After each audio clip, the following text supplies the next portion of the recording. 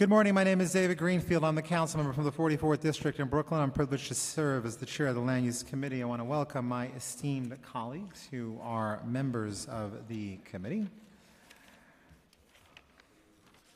Councilmember Gentili, Councilmember Palma, Councilmember Mealy, Councilmember Mendez, Councilmember Rodriguez, Chair Koo, Councilmember Rose, Chair Richards, Councilmember Cohen, Councilmember Grodenchik, and Chair Salamanca.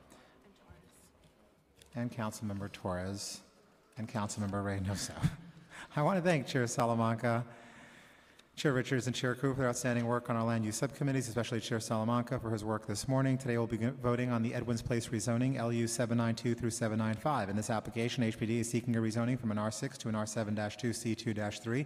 A zoning text amendment to establish an MIH area, a special permit to allow community facility Floria to apply to nonprofit supporting housing, an urban development action area designation, and project approval, and to dispose of city-owned property.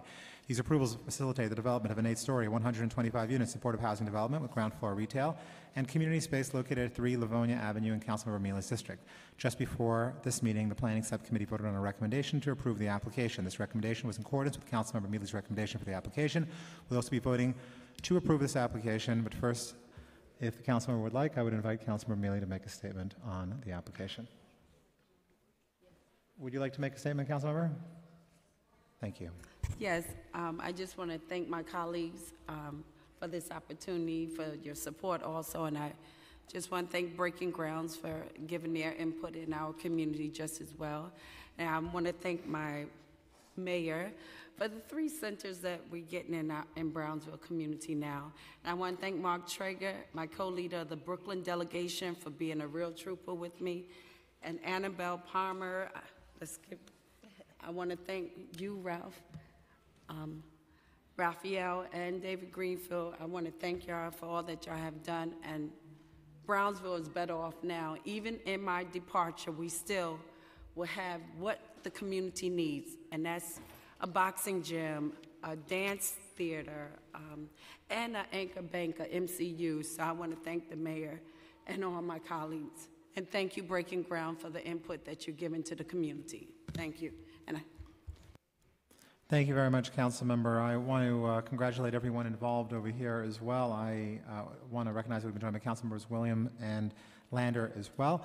I want to just state that I actually had the privilege of serving for a few years as co-chair along with Councilmember Mealy at the Brooklyn delegation, and she is someone who is completely dedicated to her constituents in a way that very few council members are, and her achievement today, which was taking a project and creating a holistic wraparound service for this project, was really astonishing. And some of the highlights is just worth noting for the record in terms of her accomplishments. This project now includes 51 units of traditional affordable housing, including 1 bedrooms, 2 bedrooms, and 3 bedrooms. That is all at the assistance of this council member.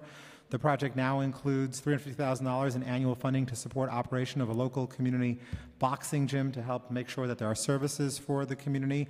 This project includes a commitment that, which is important, that there's going to be a holistic use, including a renovation of the Brownsville Recreation Center, a project that is estimated at costing approximately $16.5 million, which is to the council members' credit as well. And the project also includes a commitment from Breaking Ground that there will be staff on site 24 hours a day, 7 days a week.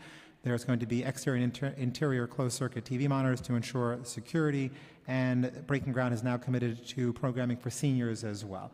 And I just want to point to folks that, you know, people routinely wonder and try to understand why it is that we have council input on these projects, and this is why, because none of those things that I would have mentioned, not the $350,000 in funding, not the upgrades to the Brownsville Recreational Center for $16.5 million, not the complete change of the project where there's now going to be 51 units of standard affordable housing, 1 bedroom, 2 bedrooms, and 3 bedrooms. None of that would have happened without Councilmember Mealy's insistence, and I can assure you that late into the night, she was working together with her co-chair, and I want to recognize him as well, Councilmember Mark Traeger, to negotiate these details with the administration.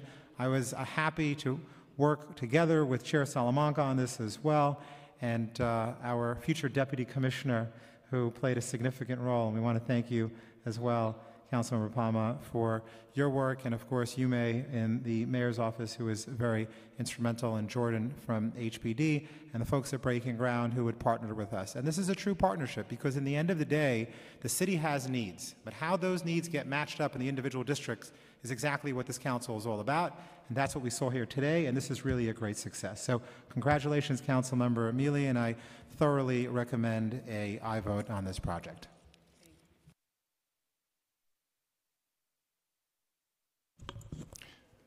Okay. All right, Committee Clerk Matthew Stefano, Committee on Land Use. Roll call on LU 792, 793, 794, and 795. All right, Chair Greenfield. I vote aye. Gentili. With my congratulations to my friend Darlene Mealy, I vote aye. Palma. With many congratulations to Darlene Mealy for a job well done, I vote aye. Mealy. I want to thank everyone for their support, and I vote aye. Anyone else, Karen? Thank you, Raju, also. And Amy Levitan. Mendez. Rodriguez.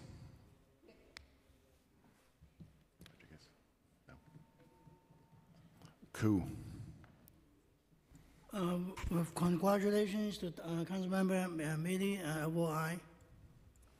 Lander. I enthusiastically vote aye. Rose. Congratulations to Councilmember Mealy, and I'm really proud of her stalwart advocacy for the community, and you're to be commended for all the amenities that you've gotten for that community. Thank you. She vote aye. And my vote is aye. Un segundito, nada más. Williams. Pass. Richards. Congratulations, Councilmember Mealy. I vote aye. Cohen. Reynoso. Congratulations to Councilmember Mealy and the community who, after this, I think everyone's going to be happy. I hope you rejoice and have a great party in your district for it. Congratulations, and I vote aye. Torres. I do vote aye. Traeger. With congratulations to my colleague and my co-chair of the Brooklyn delegation, who hit a grand slam home run at the bottom of the ninth inning of both this vote and her term, I proudly vote aye. Grodenchik. Aye. Salamanca. I want to congratulate Councilmember Mealy. Job well done. I vote aye. Councilmember Rodriguez. I would like to congratulate my colleague and also like to, for the record being clear, that the council will continue relying on the local council member decision and how they negotiate it.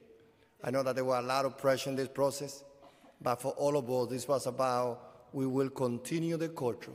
Where there's any rezoning, we will rely on the local council member to negotiate, and here we are to support you. With that, I vote aye. Councilmember Levin. Congratulations to Councilmember Mealy. I vote aye. Williams. May I excuse me, my vote? Councilmember Williams to explain his vote. Thank you, Mr. Chair. Appreciate that. I actually want to say congratulations to Councilmember Mealy on your way out. You left a great gift to Brownsville. I think you also showed the power of no, and so I think it's important that people recognize that as well. Too quickly say yes, but I think this is a fantastic project, and I just want to congratulate you on the negotiations that happened and the final result.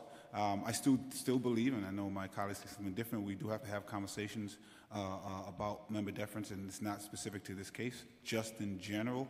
I think it's important that we have a conversation about it, Mr. Chair, about what it means to the entire city. And I think that's an important conversation to have. But here, congratulations is just a job very well done. I just want to say that. And I do want to shout out Breaking Ground and EBC, Metro IAF, and my personal pastor, Dr. David Keith Brawley, for what they did here and just what they're trying to do in housing in general across the city. Congratulations again, and I vote aye. For more of the conversation on member deference, you can go to City and State and watch the animated conversation that Councilmember Williams and I had the other day, and it's online, which is what Councilmember Williams is referring to. By a vote of 18 in the affirmative, 0 in the negative, and no abstentions, the items have been adopted. This concludes the Land Use Committee of Thursday, November 16th, 2017. Congratulations to everyone. The Land Use Committee is hereby adjourned.